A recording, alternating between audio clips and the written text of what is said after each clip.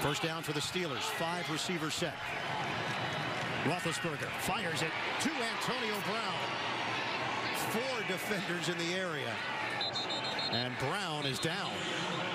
Now that's one way to get him free, is to move him into the slot.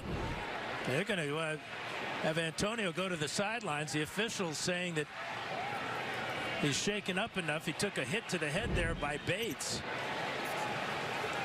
And he's being escorted to the Pittsburgh sideline. He doesn't want the help. He was slow to get up, and the officials right on the spot recognized that he may be hurt because of this hit to the head. And then a little extra from Burfict. It was the helmet of Bates, the arm of Burfict.